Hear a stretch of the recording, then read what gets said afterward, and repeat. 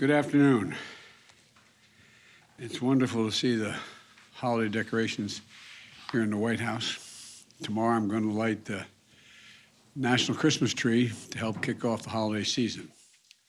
Whatever you celebrate, we're looking ahead to a brighter and happier December with an economy markedly stronger than it was last year.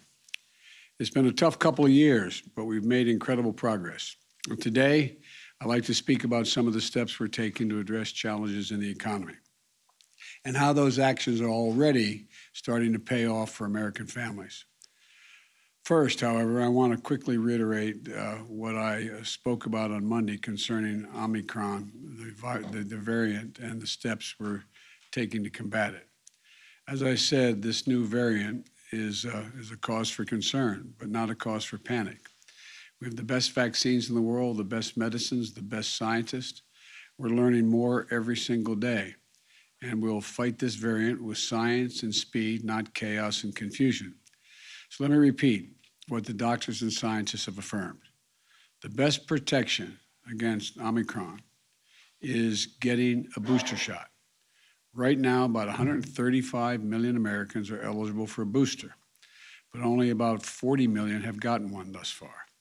If you're over 18 years of age, you got vaccinated before June 1, go get your booster shot today.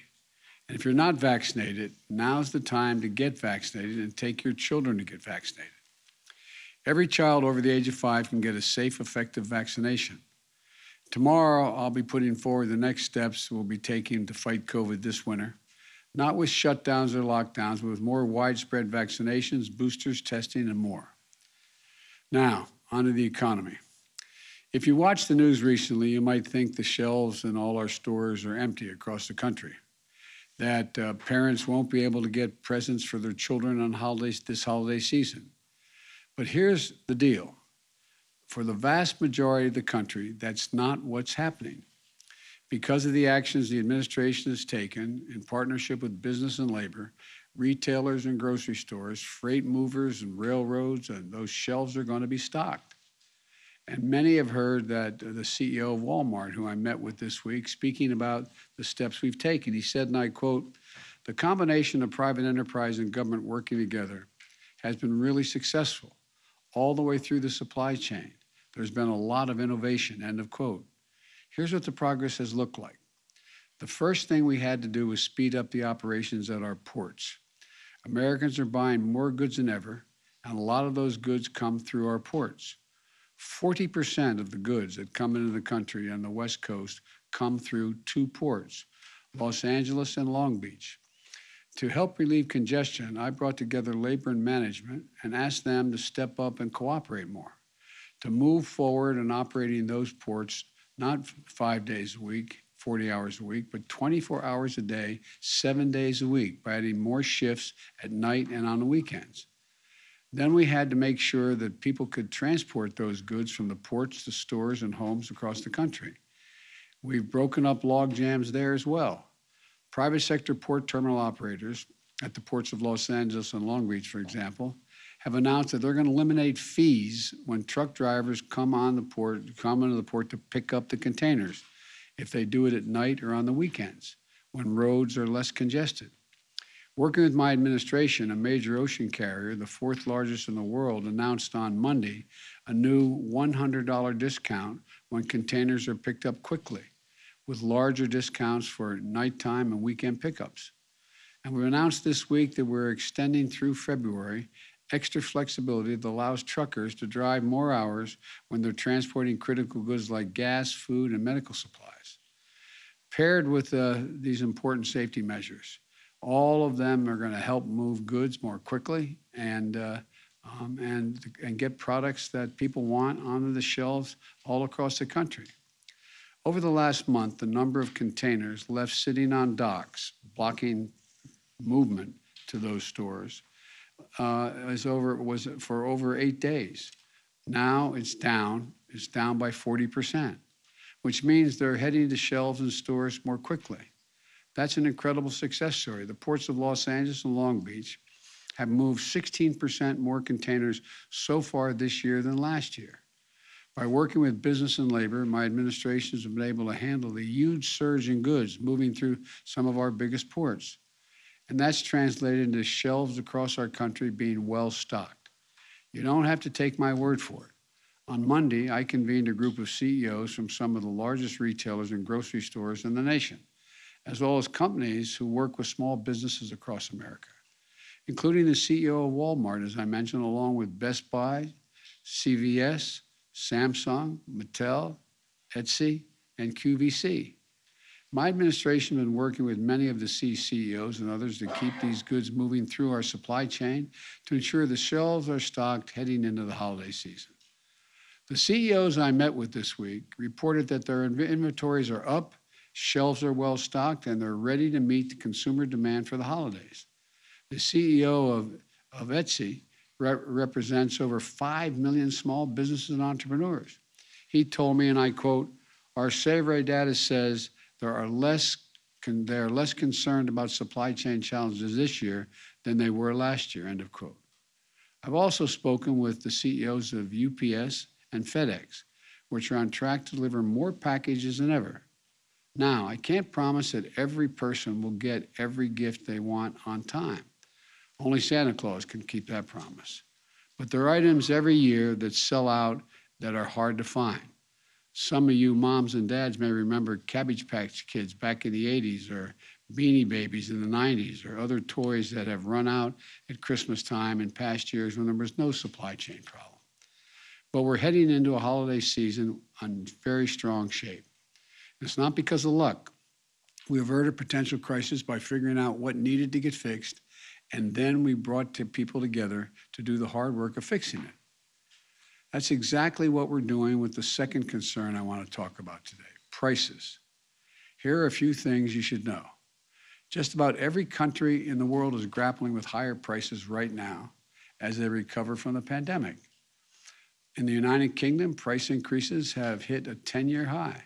In Germany, a 28-year high. In Canada, price increases are the highest they've been since the 90s. This is a worldwide challenge, a natural byproduct of a world economy shut down by the pandemic as it comes back to life. Prices are still out of sync as the world comes back.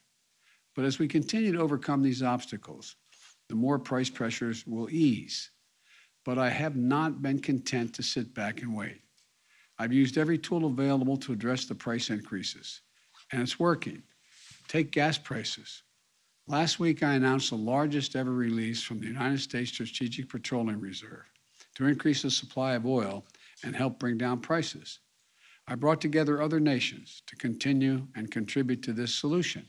India, Japan, the Republic of Korea, the United Kingdom all joined us. They all agreed to release additional oil from the reserves, and China may be doing so as well. This worldwide effort we're leading will not solve the problem of high gas prices overnight, but it has been making a difference. Over the last month, likely due in part to the anticipation of this action, we've seen the price of oil and gasoline on the wholesale markets come down significantly. In fact, since the end of October, the average weekly price of gasoline in the wholesale market has fallen by about 10%. That's a drop of 25 cents per gallon. Those savings should reach the American people very soon, and it can't happen fast enough. And I've asked the Federal Trade Commission to consider whether potentially illegal and anti-competitive behavior in the oil and gas industry is causing higher prices to be maintained for consumers when the overall cost of oil is down. We can also ensure that American people are paying a fair price for gas. So let's take a step back and take stock of where our economy is. Wages are up. Thanks to the American Rescue Plan, we've delivered significant tax cuts for families raising kids. Tax cuts and rising wages for middle-class families mean the Americans, on average, have about $100 more in their pockets every month than they did last year.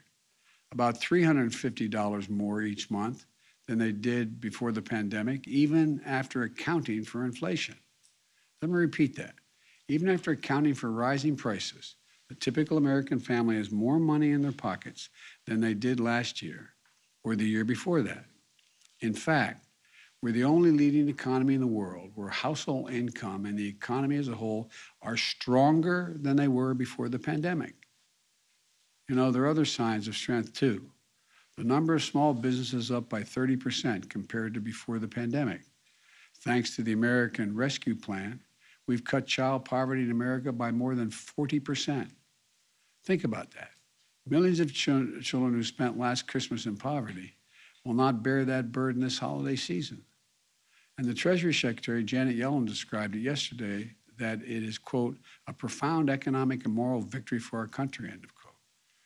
Since I took office, we've had a record job creation, 5.6 million new jobs since January 20th of this year. The unemployment rate has fallen to 4.6%. We're seeing more new small businesses, higher wages, and more disposable income. Fewer children in poverty, fewer people getting unemployment checks.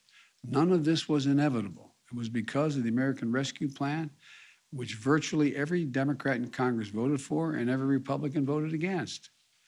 It was because of the hard work my administration has done to try to solve the challenges in our economy instead of just pointing fingers and complaining. Now it's time to build on our success and cut costs further for families. That's what my Build Back Better plan does. It will lower out-of-pocket costs for child care, elder care, housing, college, health care, and prescription drugs. These are the biggest costs that most families face.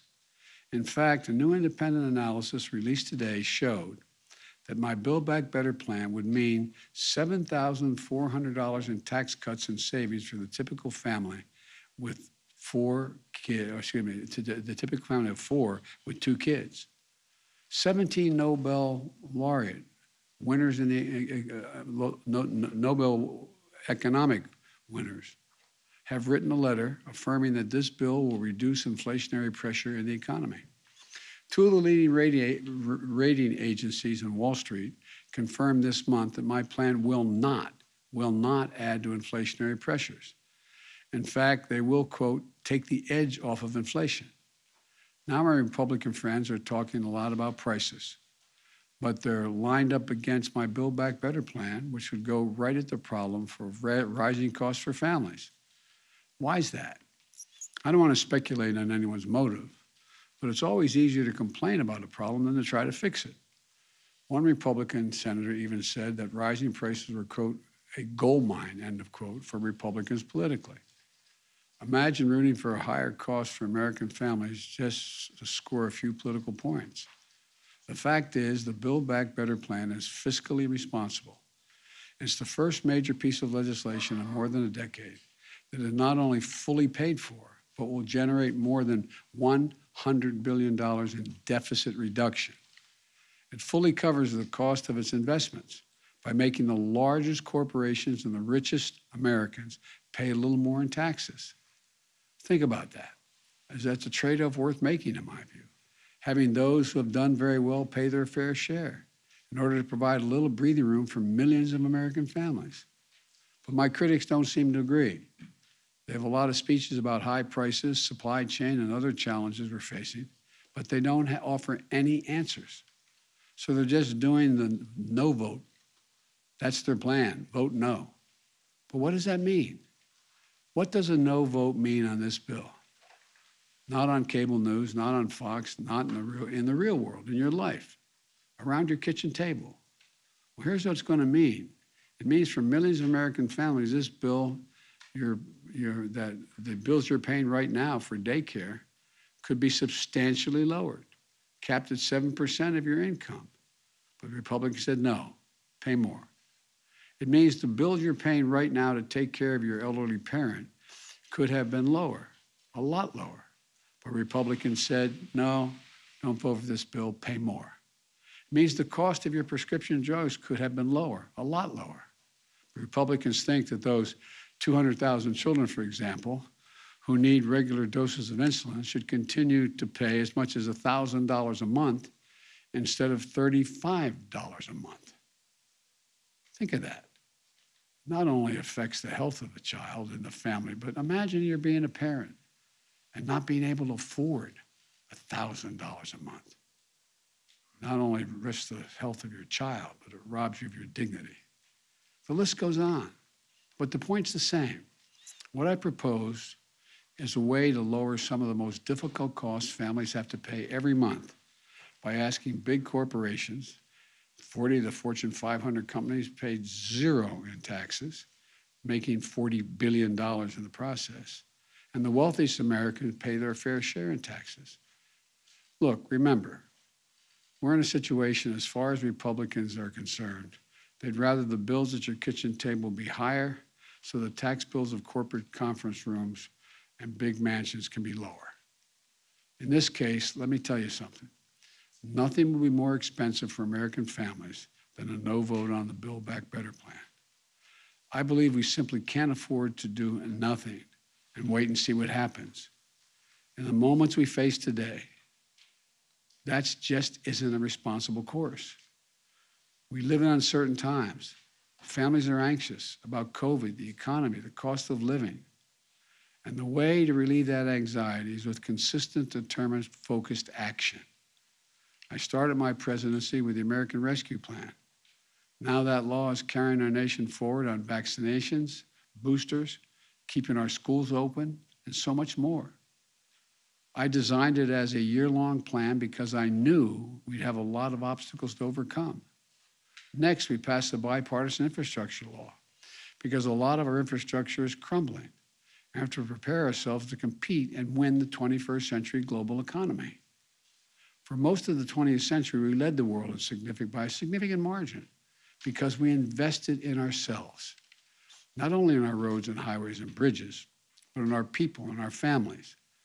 We built the interstate highway system. We invested to win the space race. We were among the first to provide access to free education beginning back in the late 1800s. These decisions to invest in our country and our families were a major reason why we were able to lead the world for much of the last century. But somewhere along the way, we stopped investing in ourselves. America is still the largest economy in the world. We still have the most productive workers and the most innovative minds in the world. But we've risked losing our edge as a nation. Our infrastructure used to be the best in the world. Today, according to the World Economic Forum, we rank 13th. And we have to invest in our greatest asset as well, our people. For example, we used to lead the world in educational achievement. Now the Organization for Economic Cooperation and Development ranks America 35 out of 37 major countries when it comes to investing in early childhood education and care. We can't be competitive in the 21st century global economy if we continue to slide. One of the reasons I believe so firmly in this is because I know what this country can be.